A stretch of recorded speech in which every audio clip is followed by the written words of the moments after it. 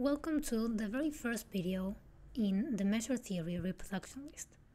In this video, we're going to learn why we need measure theory. The reason is quite simple. We need to measure things. We know how to measure things in, for example, the real line, right? When we consider R and we think of what elements we have in the real line, we have intervals, right? So if we call this extreme A and this extreme B, then we can measure the length of this interval. And the length is B minus A. We know how to do this. If instead of R, we look at R squared, we have the plane. And let's say we have a square here. And if this square, let's say, has coordinates AB in the x-axis and CD in the y-axis, then we know the area of the square is the multiplication of the lengths of its sides. Now, what are these lengths? Well, we know how to measure this one and how to measure this other one, right? So we just agreed that the length in the bottom is B minus A, and this other length is D minus C.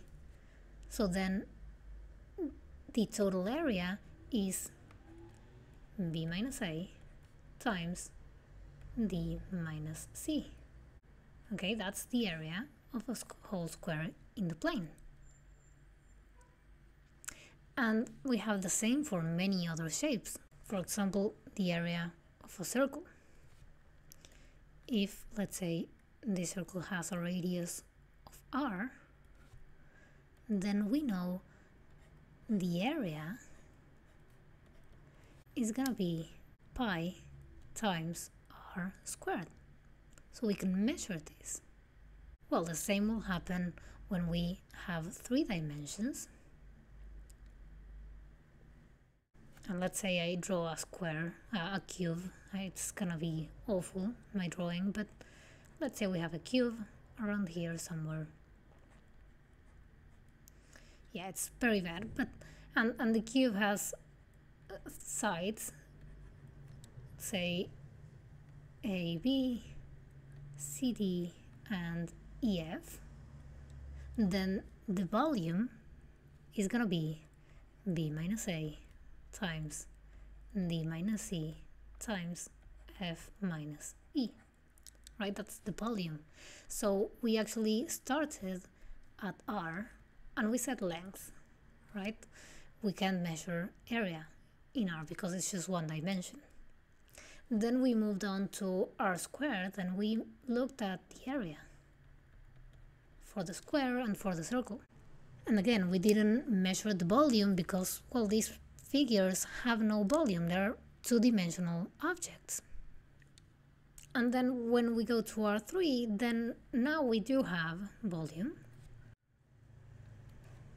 So we know that if we are in a space, in, let's say, Rn, we can actually call all these things area, length, and volume. We can just call them volume, right? So it's going to be the one-dimensional volume in R is the length. The two-dimensional volume, that is in R2, is the area.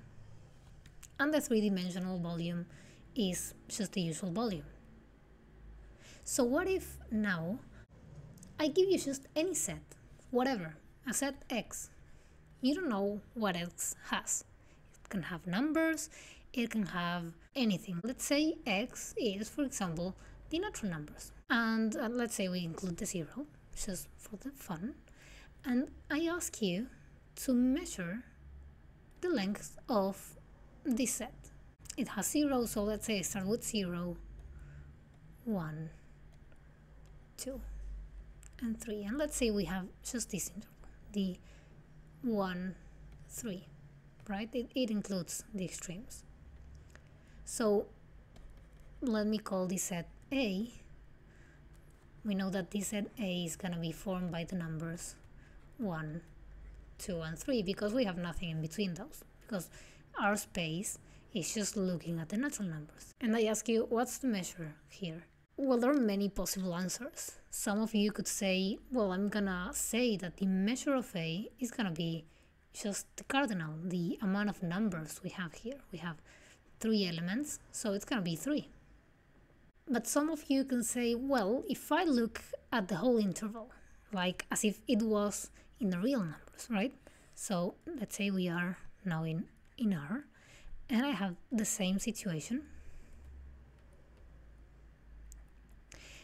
If I look at this set,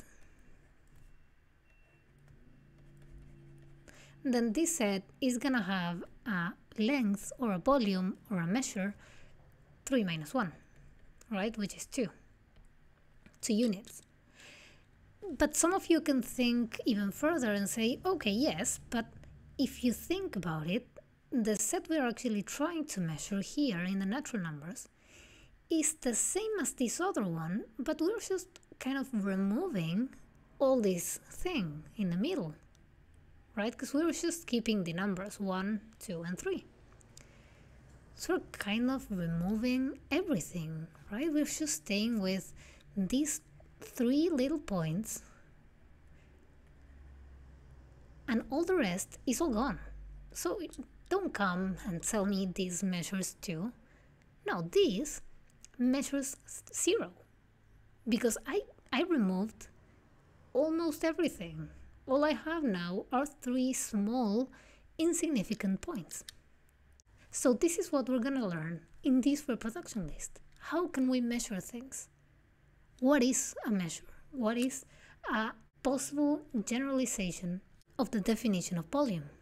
Well, if we want to generalize volume, we know that in the known cases, like the length, the area, and the usual volume, in those cases, whatever it is we define has to agree with what we already know. So we're gonna start studying this in this reproduction list.